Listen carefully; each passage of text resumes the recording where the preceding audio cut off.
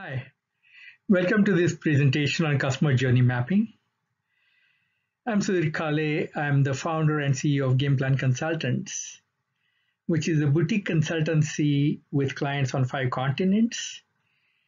And we advise our clients on matters related to customer experience, customer journey mapping, service blueprinting, and corporate culture. Customer journey maps help us resolve 2 critical issues that are confronting businesses today. The first is to figure out what's happening in that black box that we call the mind of the customer. As we know, decision making is rooted in several different layers, and a lot of those layers are not easily accessible. The flip side of that, which is known as the iceberg of ignorance, has to do with the insights senior executives have about issues pertaining to customers. Less than 4% of the issues that customers have to contend with are acknowledged, understood, and dealt with by senior managers. Several cultures look at the different stages of life as a journey, and journey is one of the 7 key metaphors that explain between 80 to 85% of customer behavior across cultures. And therefore, it's only fitting that we use the concept of customer journey in trying to understand customer behavior, the customer experience, and decision making. What's happening in the business world these days is that companies are data rich, but insights poor. We have all kinds of data spread all over the organization. Trying to make that sense of data and trying to get people to act on the data requires those data to be converted into some kind of a story. Brené Brown says that stories are just data with a soul, and customer journeys provide that much needed soul to your data. All right, so in order to provide them some kind of a context for this seminar, I'd like to tell you a bit about myself. I like to consider myself to be a recovering academic. For over 3 decades, I have been at major universities in US, Singapore, Australia, and Macau. My research and consulting focus is in the areas of corporate culture, customer experience, branding, employee engagement, and high-end training.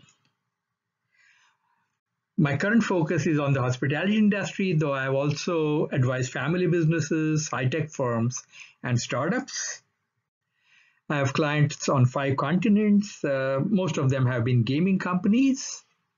And my massive transformative purpose, or MTP, a la Singularity University, is partnering positive transformation around the globe. In the past, I'd pretty much consult for any client who would cut me a check. Now I'm saying, if as a result of my involvement, the life of the client's customers or employees does not improve, then I typically do not accept that particular consulting assignment. So that's me in a nutshell. All right, so we'll very quickly go through the agenda for today's seminar. First and foremost, we'll look at what exactly is customer journey mapping, because there's some confusion in the literature as well as out there in the marketplace as to what exactly is customer journey mapping. Often there's a tendency to equate customer journey mapping with service blueprinting, and they are 2 very different concepts. Look at the antecedents and the process of CJM. What happens before the customer gets onto your website or calls your call center or contacts your sales representative. A lot of other things have happened in the journey of the customer, and understanding these are important. We'll look at the role the customer persona plays in trying to understand the customer journey and the customer experience. We'll look at the benefits of CJM, Like I said at the beginning of the seminar, it's one of the most powerful tools with which to understand the customer decision making, and the customer experience. We'll look at the common pitfalls in customer journey mapping design. And there are quite a few, and some of them tend to be fairly fatal flaws. To put the customer journey into context, I'd like for you to look at a quote from Peter Drucker, who said that the purpose of business is to create a customer, and therefore business has only two functions. One is marketing and the second is innovation. I think the customer journey map brings these two things together. In terms of marketing, it provides phenomenal insights into the customer, and therefore it's easier to create and maintain that customer. And from the standpoint of innovation, the customer journey map provides a treasure trove of what the customer's unmet needs are, what the customer's emotions are, and how to provide an experience that resonates with the needs and wants of your customer. So what exactly is a customer journey map? Quite simply, the customer journey map is a chart that explains how people actually go about choosing and using our product. This is a question that every provider has to answer, and a proper way to find the answer is to review the experience from the user's perspective with a journey map.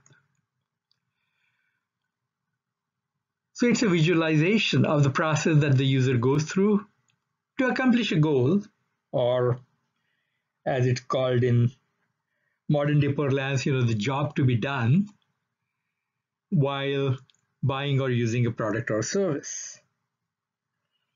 So the customer journey maps envision the entire customer experience from the user standpoint.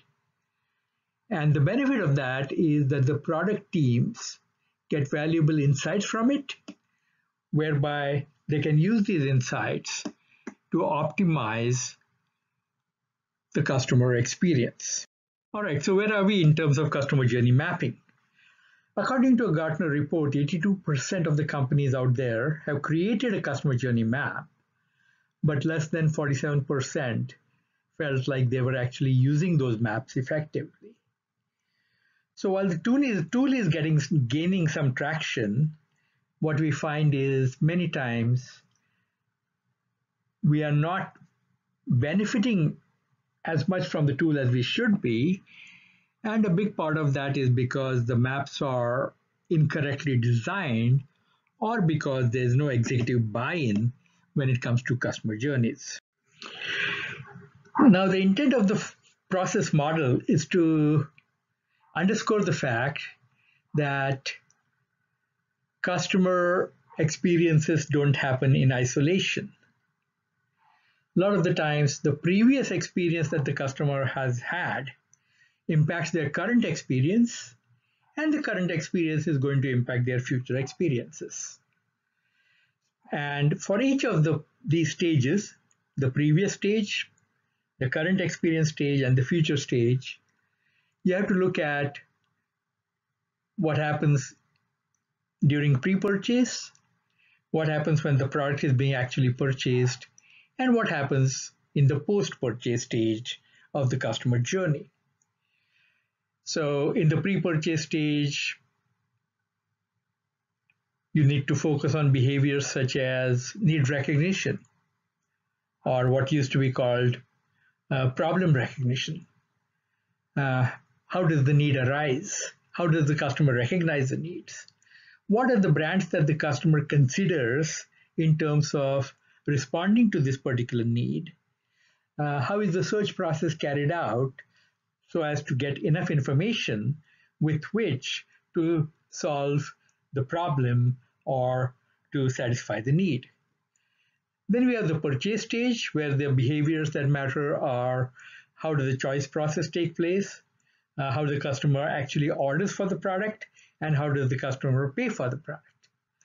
In the post-purchase stage, you have consuming the product or the service, how the usage is actually carried out, how engaged is the customer in using the product, and what are the after-sales service requirements of the customer. So each of these stages happens across a set of touch points. And some of these touch points would be brand owned. Some of them are your partner owned, like it could be your distributor, it could be your stockist, it could be your media partner. Some of them are owned by the customer themselves, and some of them are owned socially, like the social media, for example. So one needs to understand what are the different touch points that play a role in making the customer experience happen. In designing the customer journey, one has to focus on three aspects of the customer experience, according to Forrester research. The first one is effectiveness. How much value does the customer gain from engaging in this particular experience? Second, how easy or difficult it was for the customer to navigate through the journey. And third, what are the key emotions that the customer experienced at different touch points along the customer journey. So of the three, effectiveness, ease, and emotions tends to play the biggest role in determining how satisfied the customer has been with their experience. If the customer is satisfied, then you find that there's a high degree of customer loyalty. And the benefits of loyalty are advocacy, in other words, recommending the product to friends or relatives, enrichment, which is buying additional goods or services, typically called cross-selling, and retention, which is the customer staying with you for a longer period of time, thereby enhancing their lifetime value with you. Okay, now we get to the business end of this presentation. What does the customer journey map look like? So very often the customer journey map is viewed as comprising of three zones. Zone A, as you can see here, is called the lens. What lens are you looking through to understand the customer journey? And obviously, it should be looked upon through the lens of the customer. Zone B is the actual customer experience, whereby you look at the customer journey in terms of chunkable parts, and you look at the actions of the customer at each part. You look at the behaviors of the customer at each part, and what is the customer thinking or feeling at each part of the journey. Zone C provides a window into the opportunities as a result of trying to understand Zone A and Zone B. So at each stage, what opportunities open up for the business that they can capitalize on, and more importantly, what is the internal ownership in terms of somebody needs to own those opportunities and to respond to the customer journey, to respond to the customer in a manner such that those opportunities can be capitalized upon. So let's dig deeper into the customer journey maps. Zone A, you're looking at who the customer is. In other words, that is the persona of the customer. We'll spend considerable time talking about the persona. And the persona, in effect, is who is engaging in this particular journey. Number two, as you can see there, is the scenario. What is the customer doing? and what are the goals that the customer expects to achieve. Zone B, which is the heart of the map, whereby you look at what is the journey and you break the journey down into what I said earlier, the chunkable phases. Or there you look at the actions the customer undertakes, the thoughts that the customer has, and the emotional experience of the customer at different touch points at different parts of the journey. Now, zone C is the output of the customer journey map. It tells us what are the opportunities. Once you understand the pain points of the customer, once you understand more about the customer, once you understand the persona, the personality of the customer, the desires of the customer, the motivations, what opportunities open up to you as a business? And who is going to own those opportunities and come up with a customer value proposition whereby the customer experience can be optimized.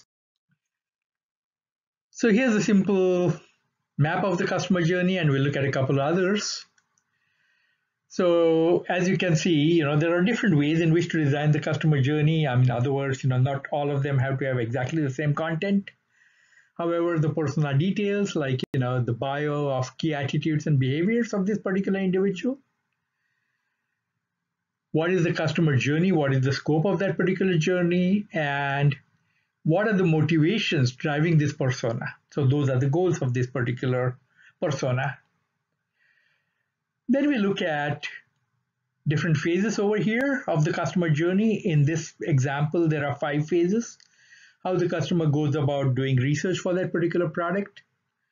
How the customer actually gets together with the provider and tries to establish a relationship with the provider, which is the application and the enrollment. How the customer gets on board, actually starts transacting business with the provider. And once this particular web product is activated, what are the reactions, what are the desires, what are the motivations of the customer?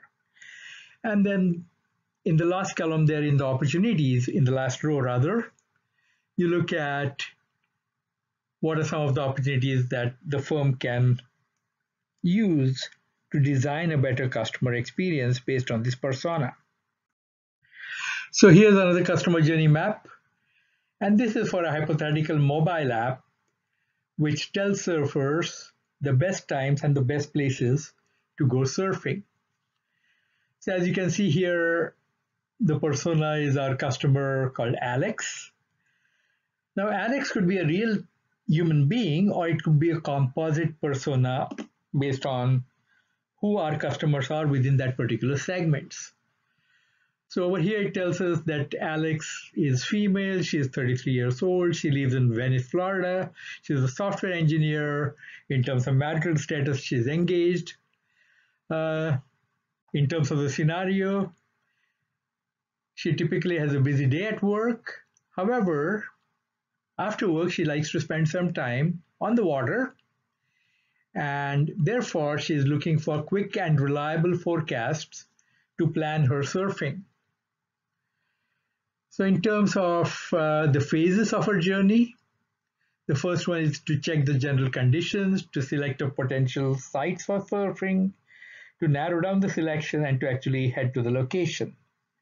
So we won't go through the whole thing, whole journey, but then the important thing here are the emotions. At different stages, she can move from being hopeful about her surfing experience to being indifferent, to being excited, to being very excited. And therefore, at each stage, there are certain opportunities that can be incorporated into this particular mobile app to make Alex's experience more fulfilling. Now, the different components of the customer journey map. Like I said, they come in different formats. However, they will have some common elements. First is the user persona, and that is probably the most important part of the customer journey because it is providing you rich information about your customers. Second is the scenario or the actual journey that the persona takes. What is the customer trying to do over there? What are the goals that the customer expects to achieve as a result of this journey? The job to be done in effect. Number 4, what are the journey steps? And over here, going back to our chunkable phases, what are the specific actions that the customer takes? At each phase, what are the thoughts that the customer would typically have? And what are the emotions that the customer goes through in different phases? And for this information, you need both qualitative as well as quantitative research, mostly qualitative. Opportunities. Once you understand the customer journey and the steps and the emotions and the actions that the customer takes, what are the unmet needs? What emotions of the customer can you tap on so as to enrich the customer experience? What part of it needs some action? And to capitalize on the opportunities, of course, you need some kind of ownership on the part of the organization. Whose responsibility is it to take those opportunities and to convey those opportunities into money-making, customer-satisfying endeavors?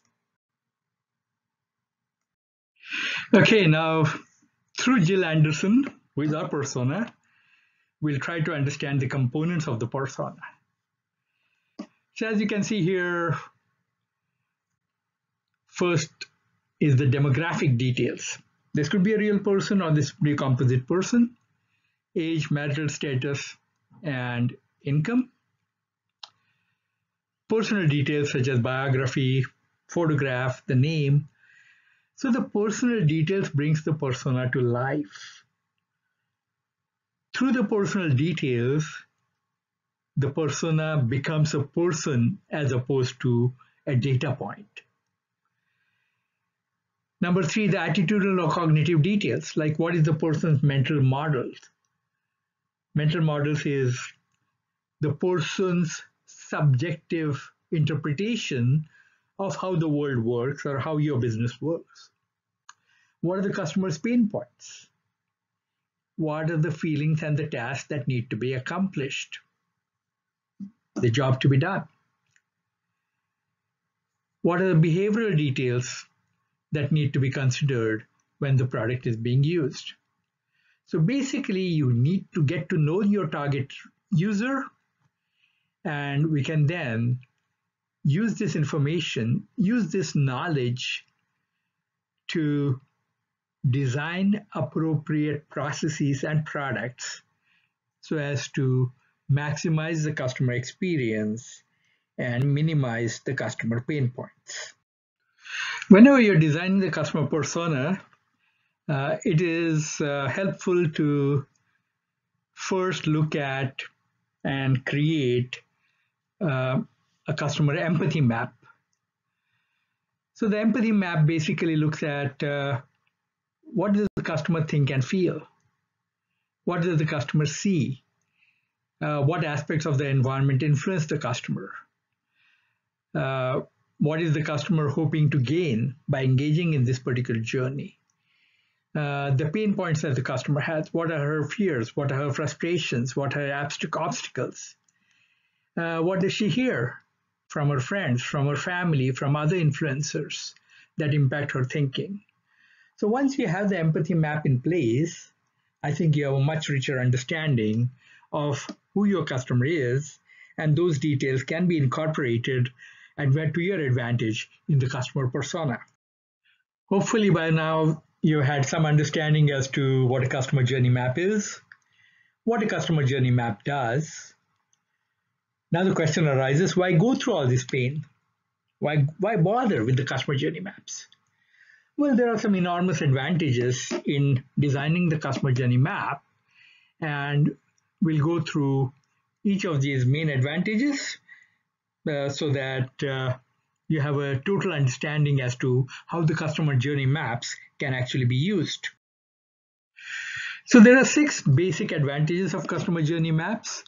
The first one is identifying key service issues with your product and service. Because you're looking at the customer journey as comprising of many different touch points, and you are trying to understand the feelings, the emotions, and the behaviors of the customer journey map alerts you to finding areas within the customer experience where the customer might experience certain problems. And if the problem is serious enough, it needs to be resolved right away. So the key to resolution is first identifying what those key service issues are.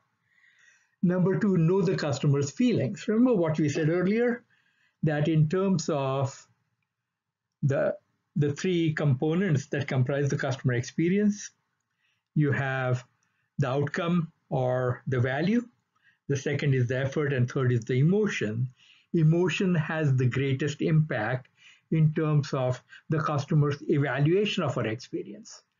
So over here, at each touch point, we become privy to what the customer emotions are, and then we can actually operationalize those emotions through certain offerings or by altering certain processes at different touch points to enhance the customer experience.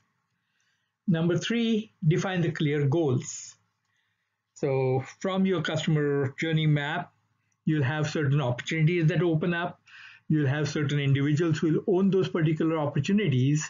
So now you can have concrete tasks whereby these tasks are assigned to different individuals, different departments, whereby by accomplishing those tasks, you enhance the customer experience, and that leads to customer loyalty, that leads to cross-selling opportunities, upselling opportunities, and so on. Benefit number 4, foster employee engagement. We said earlier that at the senior most level, maybe about 4% of the issues confronting customers are understood. At the front line, most of the issues are understood by the frontline staff.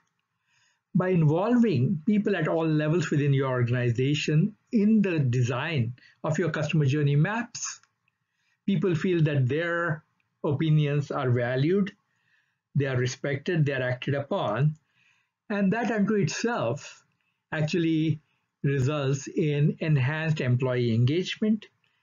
And we have decades of research indicating that higher employee engagement results in lower employee turnover, higher productivity, and higher profitability for the organization.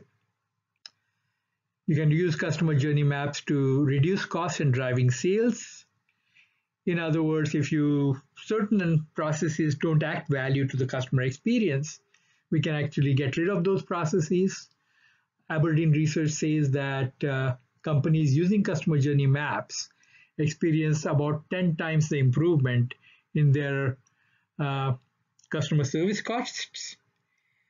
They have 54% greater return on their marketing investments, and their sales cycle is 18 times faster than those of brands that do not use customer journeys. Finally, and probably from my standpoint, the most important, improving the customer experience. A satisfied customer results in 3.5 times greater revenue from customer referrals.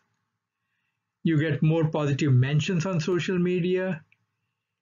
And most of all, the reason you have a job is because you have customers. And customer journey maps provide you with the tools for creating the experiences that your customers well and truly deserve. All right, now we'll look at some of the common mistakes in customer journey mapping.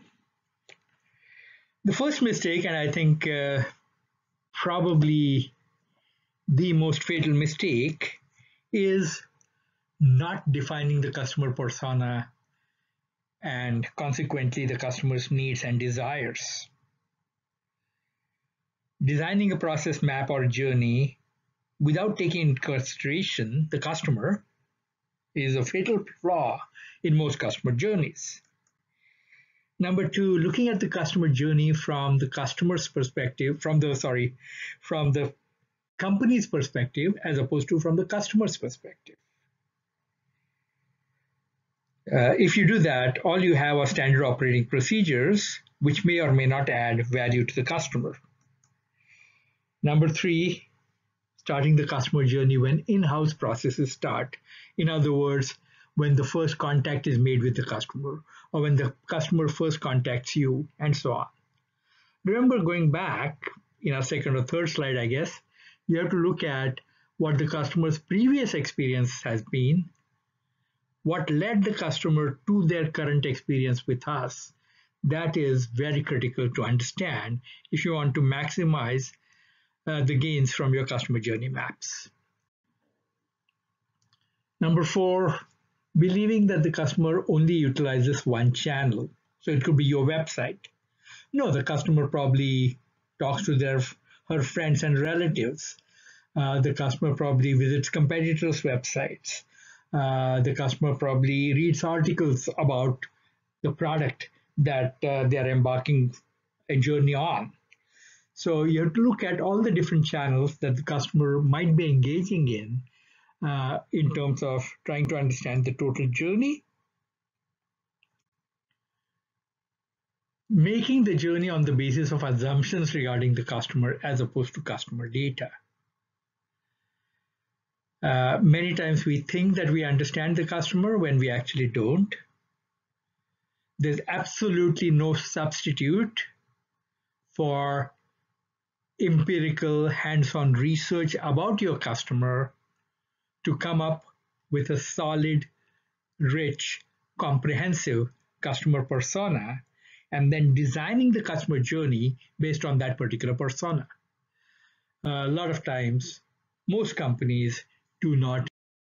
So finally, as you can see, there are substantial gains to be made by using customer journeys. Whether you're an enterprise with decades of experience or whether you're a startup, trying to understand the customer is crucial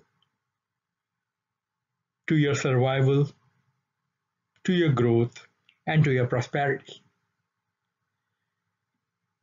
As I said at the beginning of the seminar, very few customer-facing initiatives have the power of insights that a customer journey map provides.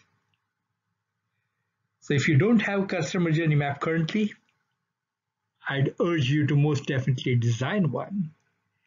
And I wish you all the success in designing your customer journey. Thank you. So if you have any comments or feedback on this seminar, I'd urge you to get in touch with me. My email address appears here at the bottom of the slide. And by all means, for any clarification, do get in touch with me. I do hope you keep in touch. Thank you. Bye.